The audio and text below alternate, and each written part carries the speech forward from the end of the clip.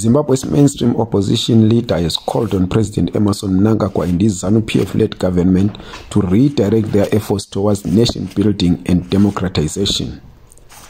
Writing on the microblogging site X on Wednesday morning, Advocate Nelson Chamisa, who leads Zimbabwe's largest opposition party, the Citizens Coalition for Change, CCC, bemoaned political persecution of his party, which has since August 23 to 24 elections complained over an alleged upsurge in harassment, arrests, abductions, and to the worst, murder of party members in the hands of alleged state security agents. Mourning the death 2 days ago of party activist Bishop Tafumane Masaya, who was allegedly abducted by suspected state security agents and later found dead, Advocate Chamisa said the government should also stop wasting money on by-elections caused by recalls of his party's elected officials. Chamisa wrote, and I quote, "Sad developments in Zimbabwe. The callous politically motivated abduction and murder of citizen Tafumane Masaya is a tragic and ugly turn of politics in Zimbabwe. This is a clear indication that Zimbabwe is sadly in the wrong hands and heading into a dangerous direction. Since 23 August 2023, stolen election, there has been an increase in cases of arrests on trumped-up charges, abductions, torture, enforced disappearances, internal displacements, and crimes against humanity, targeted mainly at CCC MPs, councillors, citizens, change champions, and activists. All this is happening as tactics and antics to divert attention from that stolen and shamed election. Even the bizarre choreographed recalls and drama, including the sponsored and engineered script and that manufactured rebellion nonsense, all are designs and schemes to camouflage the electoral theft and heist. But they will just not succeed on this to cover their vote manipulation tracks and tricks.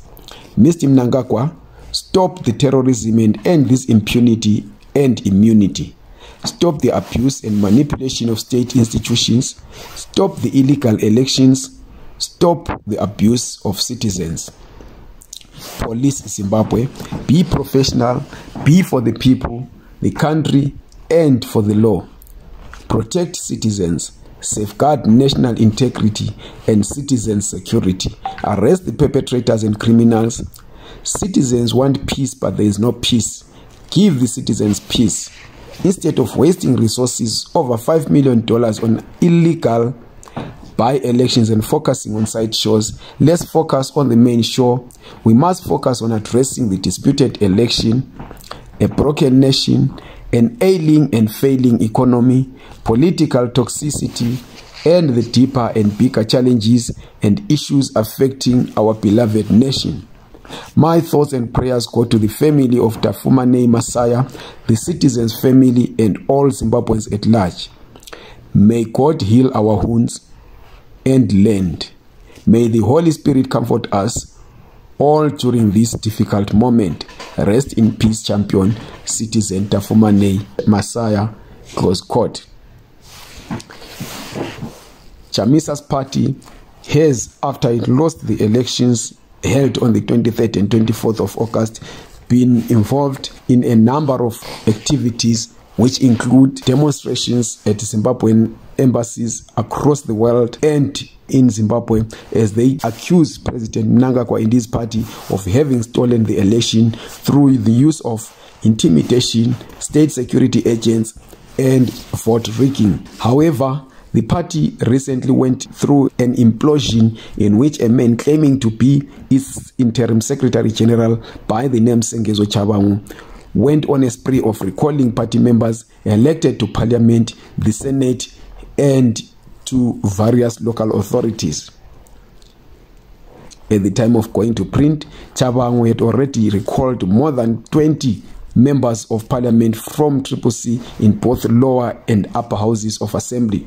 He had also recalled more than 69 councillors across the country whom he says were elected after they were catapulted to those positions of contestations by the president and those close to him.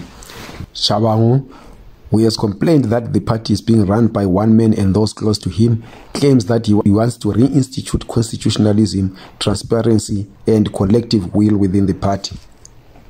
He recently said that he was reverting the party back to the 2019 structures which were left by founding party president Morgan Tsvangirai, who passed on soon after a coup that ushered in President Emmerson Mnangagwa and deposed of long-time strongman Robert Gabriel Mugabe. However, members of CCC, especially Chamisa and those that are close to him, have accused Chabangu of being an imposter, a fraud, and a puppet of the ruling ZANU-PF party. They say that ZANU-PF, in pursuit of a two-thirds majority in parliament, is using Chabangu as a goon and a spook to try and remove members of the opposition so that ZANU-PF can rig the subsequent by-elections. Zimbabwe, which held a nomination court on the 7th of November after the declaration of Mnangagwa, is set to next month on the 9th of December go to a by-election which is going to be the first among a number of other such events to happen in future, as Chabangu has continued to recall other members of the opposition from Parliament, Council and the Senate after the first round of recalls which targeted 14 members of CCC. Many of the CCC followers are of the belief that Chabangu is being sponsored not only by ZANU-PF but also by some members of the opposition party who held senior position in the MDC alliance led by Chamisa, as they grieve that they were left out of the just ended election.